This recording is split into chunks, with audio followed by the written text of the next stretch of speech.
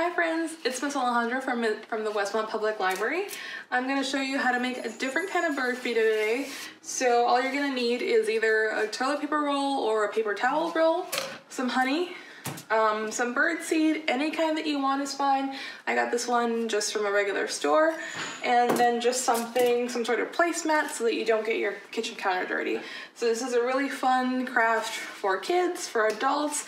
If you have any pets, it's a lot of fun for them to sort of look out the window and see what kind of birds come or squirrels. And if you're interested in making this a slightly longer activity, then you can check out some of our bird books on Hoopla, either like a regular picture book or a nonfiction book to see what kind of birds you can notice in your backyard or wherever you're putting these. I know that in our house we tend to get a lot of cardinals and some other birds, so I'm still trying to identify the other ones, but it's a lot of fun to do that. So we're gonna just take the paper towel roll, and this is gonna be a really messy craft, just a heads up. So you're gonna take just some honey and start putting it on here. And then if you know what we're gonna do next, you guessed it, just gonna take this and move it around with your finger. Again, I did warn you, a very, very messy craft, but it's super fun for some younger learners. If you're an adult and you just feel like getting a little messy and doing something really cool, then this is a good craft as well, especially now that it's getting a little nicer outside. You're more likely to see some more birds in your front yard or your backyard. We've got a couple trees around us, so it's nice to see them and hear them singing in the morning. So, yep, this is gonna happen a lot. So just take your time, be patient.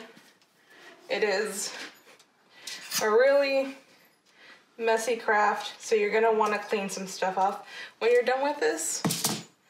So just keep going around. If you want something a little smaller, then you can either take a paper towel and cut it, paper towel roller, and like just cut it in half, or you could take just a toilet paper roll, and that'll make it a little smaller, maybe a little less messy to do all at one time. But for the most part, this is what you're gonna get. So you could also try and coat this in peanut butter if you'd like. Peanut butter is also pretty good for this craft. We just used a lot with the last peanut butter craft, or the last bird feeder craft that we did. So I figured we could do something just a little different, but that'll work just as well. Just make sure that you get it a little melted. So I'm gonna wash my hands really quick and I'll show you the next step. Okay, so now that our toilet paper roll is completely covered in honey, we're gonna do the next step. You're just gonna take some bird seeds and you're just gonna basically put it on here. Try and press it in with your hand. And then pro tip, if you're gonna be using one of your hands to touch the roll with honey, use the other hand just to either hold your bird seed or use it to flip something else. That way it's just easier when both hands aren't covered in honey.